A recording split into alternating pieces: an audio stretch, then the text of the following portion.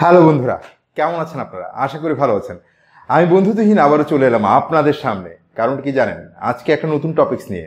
সেটা হচ্ছে যে পরীক্ষা তো শেষ, অনেকেরই ভর্তি পরীক্ষা চলছে, অনেকেরই সামনে পরীক্ষা আছে, স্টুডেন্টদের জন্য বিশেষ করে অনেক ধরনের ফ্রাস্ট্রেশন কাজ করে। আমার কাছে অনেক ধরনের মেসেজ আসে, কমেন্ট আসে, ফোন আসে, যে দাদা একটু রাশিফলটা দেন, দাদা কিছু মোটিভেট করেন। আসলে রাশিফল বা ভাগ্য দিয়ে তার পড়াশোনা হয় না, পড়াশোনা করা হয় কিছু নির্দিষ্ট নিয়মে। তো এই যে নিয়মগুলো কিভাবে পালন করবেন, সেটা ভাগ্যগতভাবে হোক, বাস্তুগতভাবে হোক, অথবা আমি একজন শিক্ষক, সেই শিক্ষক অনুপাতে আপনাকে কিছু কথা বলবো। প্রিয় স্টুডেন্ট, অবশ্যই ছাত্রছাত্রীরা যারা আছেন অবশ্যই সাকসেসফুল হবেন, সেটা ফলো করতে থাকুন। শুরু করছি আজকের টপিকস, কিভাবে আপনি পরীক্ষার সামনে পরীক্ষাতে আপনি সাকসেস হতে পারবেন, ফলাফলটা ভালো হবে। ঠিক আছে, শুরু করছি, দেখতে থাকুন। হ্যাঁ, পুরো ভিডিওটা দেখবেন কিন্তু।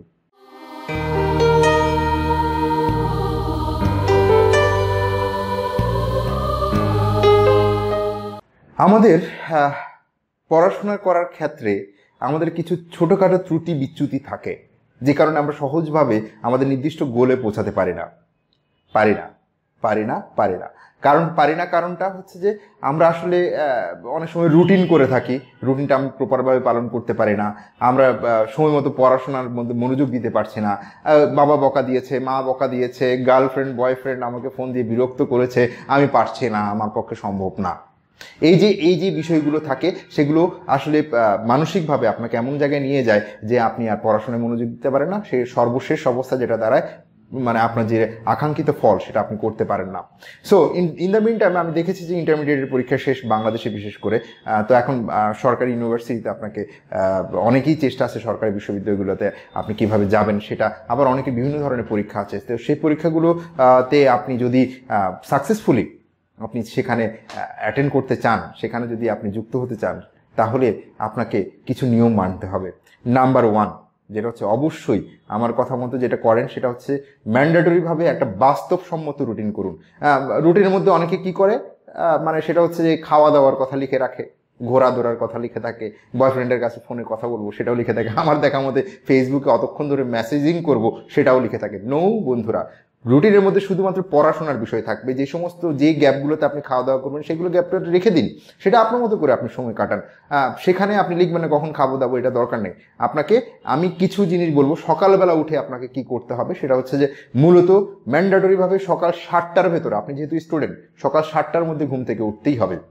যদি আপনি আপনার পড়াশোনাটাকে ভাগ্যের সাথে মিক্স করতে চান, তাহলে এই কাজটা আপনি করুন, দেখবেন আপনি সফলতা পাচ্ছেন। নাম্বার 1, আবারও বলছি, সকাল 7টার মধ্যে ঘুম থেকে উঠতেই হবে। ঘুম থেকে উঠেই মাত্র প্রথম কাজটা হচ্ছে যে বিছানাটাকে পরিষ্কার করে ফেলবেন।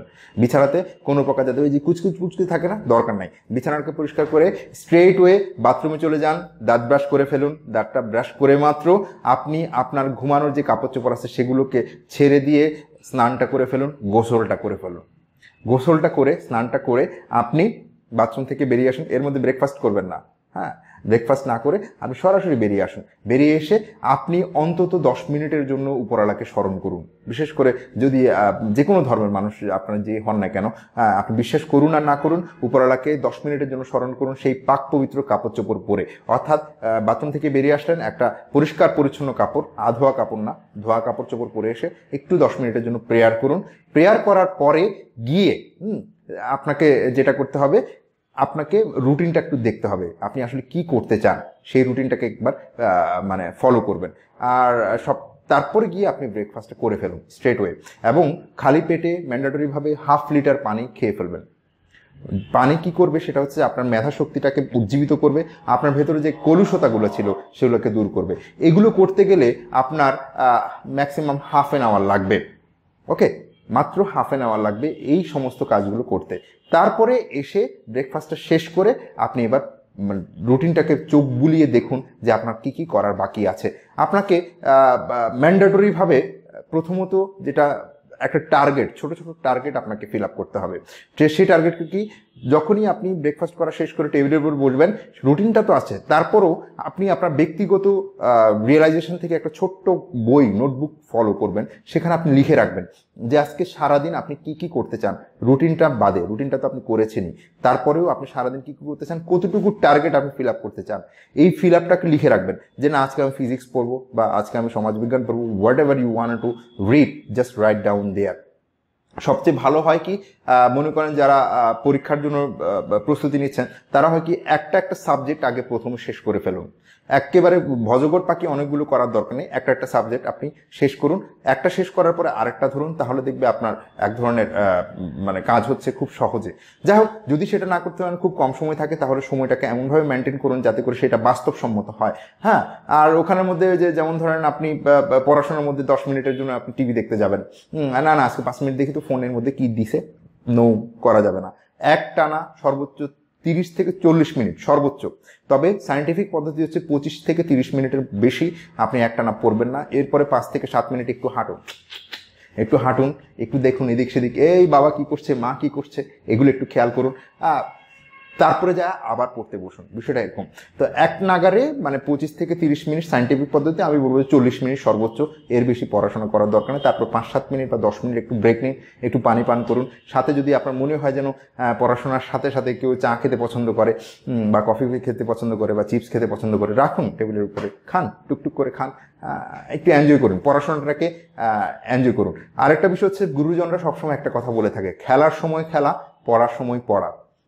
তো খেলার সময় খেলা, পড়ার সময় পড়া কখন করতে পারবেন? যখন আপনি রুটিনটাকে করতে পারবেন তখন।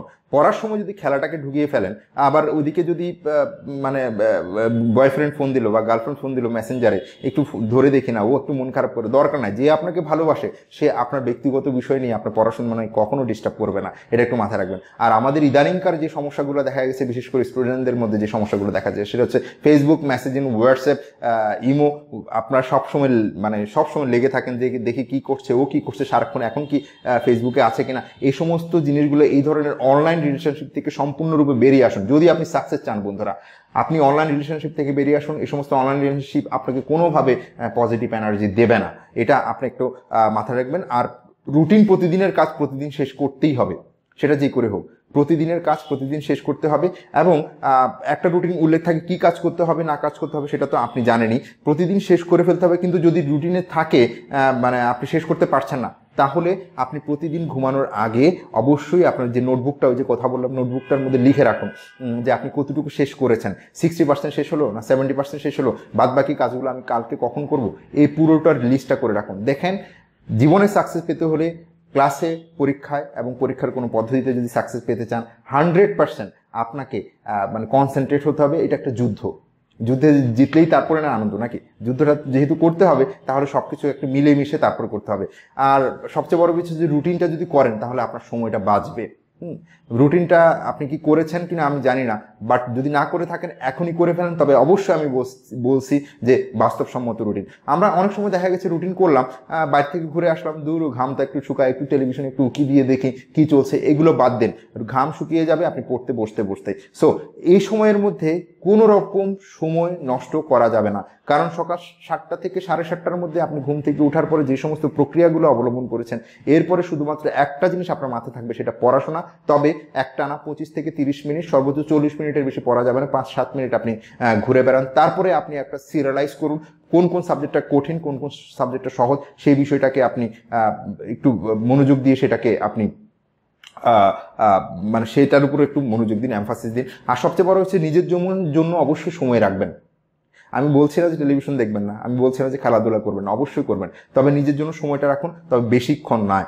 আপনি যেটুকু সময় দিবেন, আপনি চেষ্টা করবেন সেটাকে পরিপূর্ণভাবে এনজয় করতে। সমস্ত কিছু বন্ধ করে রাখুন, অর্থাৎ phone, Facebook, Twitter, whatever is this, সব কিছু বন্ধ করে রাখুন। নিজেকে সময় দিন, নিজের সম্পর্কে ভাবুন, ভবিষ্যতে আপনি কি করবেন সেই বিষয়টাকে একটু ভাবুন। আর নিয়ম মেনে চলার একটু অভ্যাস করুন 100%। এই সময়টাকে প্রচণ্ড পরিমাণ নিয়মানুবর্তিতা অবলম্বন করতে হয়। আর রুটিন আপনাকে অবশ্যই কর্মদক্ষতা বাড়াতে সহায়তা করবে। আরেকটা জিনিস আমি একটু দেখে নিই, কারণ লিখে রেখেছি কিছু জিনিস আপনাদের জন্য। আপনাকে যেটা হবে সেটা হচ্ছে, দুপুরবেলা যদি ঘুম থেকে উঠেন, এই সময় যদি ক্লাস টাস না থাকে, শুধুমাত্র পরীক্ষার জন্য আপনি যদি অপেক্ষা করে থাকেন, তাহলে এই এই সময়ের মধ্যে দুপুরবেলা একটু খাওয়া দাওয়া করে ম্যাক্সিমাম 1 ঘন্টার বেশি ঘুমানো যাবে না। এই যে বিলাসবহুল ঘুম, বিকাল 4টার সময় এসে সারা রাত পড়বো, দরকার নাই বন্ধুরা। 1 ঘন্টার বেশি ঘুমানো যাবে না। ঘুম থেকে উঠেই মাত্র আপনি পড়ার চেষ্টা করুন। বিকালবেলা একটু হাঁটতে যান। বিকালবেলা মানে হচ্ছে 1 থেকে 1.5 ঘন্টা হাঁটা। এরপরে চলে আসুন। অনেকের মধ্যে দেখা গেছে একটা কনফিউজিং থাকে, যেটা হচ্ছে কেউ রাতে পড়ে, সেই রাতে পড়ে বিদে ভালো করে, আমি রাত জাগি না, তোমরা আমাকে রাত জাগতে দাও না, সে কারণে ভালো করে না, ভালো করি না। বিষয়টা এরকম নয়। আপনাকে যেটা মনে রাখতে হবে, কারো কারো পড়াশোনা মনে থাকে হচ্ছে রাতের বেলা। হ্যাঁ, যেমন ধরেন আমি পছন্দ করি রাতের বেলা, কিন্তু বয়সের সাথে সাথে আমার পরিবর্তন এসছে। আমি এখন দিনের বেলা কাজ করতে পছন্দ করি, রাতে পছন্দ করি না। কিন্তু পড়াশোনা করার সময় যখন আমি স্টুডেন্ট ছিলাম, রাতে জাগতাম, রাত জেগে পড়াশোনা করতাম। সো আপনার যদি মনে হয় রাত জেগে পড়াশোনা করলে ভালো লাগছে, তাহলে রাত জেগে পড়াশোনা করুন। কিন্তু রাত জেগে পড়াশোনা করার একটা সমস্যা আছে, সেটা হচ্ছে যে 2টা-3টার দিকে হঠাৎ করে মাথার মধ্যে আজগুবি সব চিন্তা ভাবনা আসে।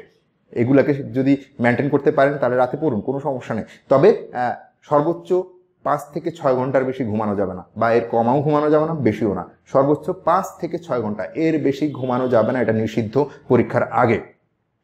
আর আপনাকে যে প্রক্রিয়ার কথাগুলো বলেছিলাম, যে যদি আপনি বাস্তুশাস্ত্র মানে ফলো করেন, তাহলে অবশ্যই দিনের বেলা যখন ঘুমাতে যাবেন যতটুকু সম্ভব বিছানা এড়িয়ে চলুন। আপনি সোফা অথবা টেবিলের উপরে বা চেয়ারের উপরে একটু রিল্যাক্স করতে পারেন, বাট বিছানা এগুলো পরিত্যাগ করা উচিত। ক্লাস, প্র্যাকটিক্যাল বা পড়া রিলেটেড যে সমস্ত বিষয়গুলো আছে, এই সমস্ত বিষয়ের প্রয়োজন ছাড়া বাসার বাইরে শুধু যাওয়া যাবে না। এখন এই সমস্ত কথাগুলো হচ্ছে যে একেবারেই মানে ভেতরের কথা, সবাই সেটা মেনটেন করে, আপনি মেনটেন করতে পারছেন না কেন? এই আপনি মেনটেন করতে পারছেন না বিদায় আপনি সাকসেস হতে পারবেন না। সো প্রথমত আবারও বলে রাখছি, সকাল 7টার মধ্যে ঘুম থেকে উঠে যেতে হবে। ঘুম থেকে উঠেই মাত্র আপনার বিছানাটা পরিষ্কার করতে হবে। বাবা মার জন্য বা কাজের বুয়ার জন্য অপেক্ষা করার দরকার নেই, আপনাকে নিজে পরিষ্কার করতে হবে। তারপর স্ট্রেটওয়ে বাথরুমে চলে যেতে হবে। বাথরুমে গিয়ে মাত্র শাওয়ারটা নিয়ে নিতে হবে। তারপরে পবিত্র কাপড় চোপড় পরে এসে উপরওয়ালাকে একটু প্রে করতে হবে, ঈশ্বর আল্লাহ খোদাকে একটু প্রে করতে হবে। 10 মিনিট হোক, 15 মিনিট হোক, যদি সম্ভব হয়। যারা হিন্দুরা আছেন তারা এক অধ্যায় করে গীতা পাঠ শেষ করুন। যারা মুসলিম আছেন, তারা হচ্ছে যে ইসলাম ধর্মাবলম্বী আছেন, তারা হচ্ছে অন্তত 1 পৃষ্ঠা করে কোরআন শরীফ শেষ করুন। হ্যাঁ, এগুলো সবকিছু করতে আধা ঘন্টা সময় লাগে। তারপরে ডগ করে 1/2 লিটার জল পান করুন, 1/2 লিটার পানি শেষ করে ফেলুন। ওকে, তারপরে গিয়ে আপনি আপনার রুটিনটাকে ফলো করুন। কি রুটিন করেছেন সেটা ফলো করুন। অবাস্তব কোনো রুটিন করবেন না, যেটা বাস্তবসম্মত সেটা রুটিন করুন। সেখানে খাওয়া দাওয়ার কথা উল্লেখ করার দরকার নাই। আপনি সারাদিন বা একটা সময় মেনটেন, মনে করেন আমার পরীক্ষার বাকি আছে 1 মাস, 1 মাসে আমার সাবজেক্ট আছে 12টা। এই 12টা সাবজেক্ট কতটুকু, কয়টা অধ্যায় শেষ করলে আমার শেষ হবে, সেটা অনুযায়ী আপনি রুটিন করুন। তারপরে এই রুটিনগুলোকে ফলো করার চেষ্টা করুন। আপনার যদি কোনো প্রকার ফেসবুক বা সামাজিক যোগাযোগ মাধ্যমে কোনো প্রকার রিলেশনশিপ থেকে থাকে, সেখান থেকে বেরিয়ে আসার চেষ্টা করুন এবং সরাসরি কনসেন্ট্রেশন দিন। পারলে এই 1টা মাস বা এই ভবিষ্যতের যে যখন আপনার পরীক্ষাটা সামনে আসছে, এই সময়ের মধ্যে কোনো প্রকার কারোর সাথে চ্যাটিং এগুলো করা থেকে বিরত থাকার চেষ্টা করুন। যদি ফেসবুক গ্রুপ থেকে থাকে আপনার পড়াশোনা, সেখানে আসুন, বাট কোনো প্রকার সোশ্যাল মিডিয়া রিলেশনশিপ দরকার নেই। যে আপনাকে ভালোবাসে সে আপনাকে পড়াশোনায় সাপোর্ট করবে, আর যে ভালোবাসে না সে আপনার পেছনে শুধু লেগে থাকবে, তুমি ফোন ধরো না কেন, দরকার নাই অযাচিত ফোন কল ধরা, রিসিভ করার। আর এই পুরো প্রক্রিয়াটাই আপনাকে অবলম্বন করতে হবে খুব স্বল্প সময়ের মধ্যে। সো এটা যুদ্ধ, কারণ যে আপনাকে ভালোবাসবে বা যে আপনাকে কষ্ট দিবে তার কথা এড়িয়ে চলুন। আপনি আপনার কাজে লেগে পড়ুন। আপনি একটা সম্পূর্ণরূপে কনস্ট্যান্ট একটা রুটিন তৈরি করুন। এখানে অন্য কোনো জিনিসের যাতে কোনো জায়গা না থাকে সেদিকে একটু খেয়াল রাখবেন।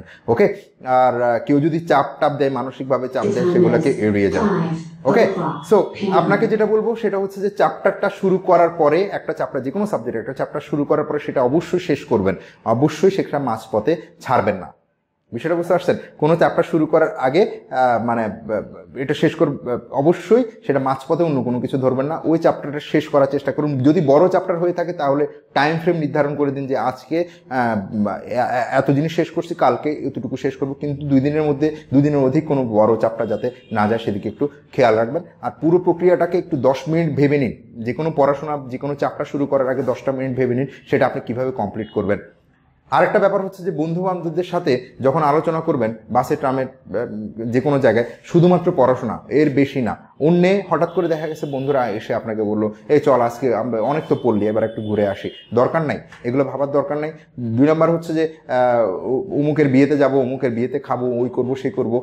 ভাই এত যদি ইমার্জেন্সি না থাকে, নিজের ভাই বোন বাদে অন্য কোনো যদি কোনো ইমার্জেন্সি না থাকে, আপনার যাওয়ারই দরকার নেই, আপনি শুধুমাত্র পড়াশোনা করুন। আর একটা ব্যাপার হয় কি, আমাদের জীবনে কনসেন্ট্রেশন দিয়ে আপনি একটু ভেবে দেখেন তো, কনসেন্ট্রেশন দিয়ে কতটুকু আমরা পড়াশোনা শেষ করতে পারি, কতটুকু আমরা কনসেন্ট্রেশন বা মনোযোগ সহকারে কতটুকু পড়ি। যতটুকু সম্ভব মনোযোগ দেন। যদি মনোযোগ থেকে বেরিয়ে আসেন তাহলে 5 মিনিটের জন্য একটু হাঁটাচলা করুন। No Facebook, no Twitter, nothing else. শুধুমাত্র একটু চোখ বন্ধ করে ভাবুন, নাহলে একটু উপরওয়ালাকে স্মরণ করুন, তারপরে যায় আবার পড়তে বসুন। অবশ্যই মনোযোগ দিয়ে পড়বেন। যদি আপনার রাতে পড়তে ইচ্ছা করে রাতে পড়ুন, যদি দিনে পড়তে ইচ্ছা করে দিনে পড়ুন, কিন্তু যেটাই করুন না কেন কমপক্ষে 9 ঘন্টা আপনাকে পড়তে হবে পার ডে, মিনিমাম 9 আওয়ার। তাহলে আপনি সাকসেস পাবেন। কারণ বাংলাদেশ বলেন, ইন্ডিয়া বলেন, সারা পৃথিবীতে বলেন, এই কম্পিটিশন যুগে 9 ঘন্টার যদি কম পড়েন তাহলে আপনি সাকসেস পাবেন না বন্ধুরা। ম্যান্ডেটরিভাবে 9 ঘন্টা আপনাকে পড়তে হবে। সকাল 7টার মধ্যে ঘুম থেকে উঠতে হবে। অতিরিক্ত ঘুমানো যাবে না, আবার অতি কম বেশি কম ঘুমালেও হবে না। ঠিক আছে বন্ধুরা, এটা একটা যুদ্ধে আপনি জিতবেনই 100%। সফলতা আপনার আসবেই। Take care. চ্যানেলটা সাবস্ক্রাইব করবেন। আর স্টুডেন্টদের জন্য যদি আরও কোনো প্রকার ভিডিও লাগে সেক্ষেত্রে অবশ্যই কমেন্টে জানান, আমি অবশ্যই ভিডিও পোস্ট করব। ভালো থাকবেন, বাই বাই।